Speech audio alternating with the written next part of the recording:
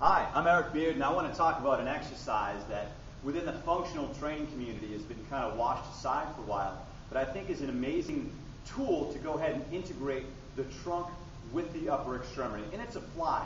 I'm not talking about a good old-fashioned pec deck or a dumbbell fly on a bench, but some sort of standing fly where you're integrating core stability with upper extremity movement. I'm just going to do a demonstration here with a free motion cable, but you can use this with tubing or any other type of equipment that you have. We usually think of kind of two-arm cable crossovers as flies, but I'd like you to explore using one arm at a time in different positions.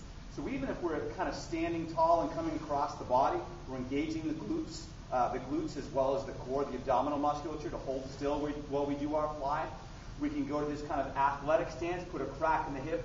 It's going to help us load the glutes a little bit more by putting a little bit of length in there, coming across for the fly. One way that I love to integrate the hip with the shoulder, thinking about the anterior and posterior oblique subsystem, is we go to a split stance. So I'm getting about 80 or 90% of my load into that front hip, not the quadricep, and then I'm coming across with the fly from here. You can also use any sort of proprioceptive modality or wobble board or down there, something wobbly under the front or the back foot.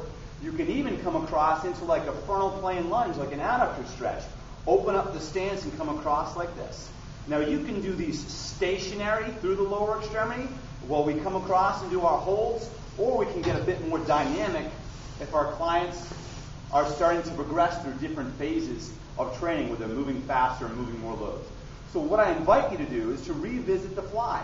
Standing tall, coming across diagonally, or coming across the chest this way, quarter squat, athletic position, split stance, frontal plane, and you can also go ahead and you can move on to half kneeling and tall kneeling, but any position where someone's trunk has to be stabilized while they come across.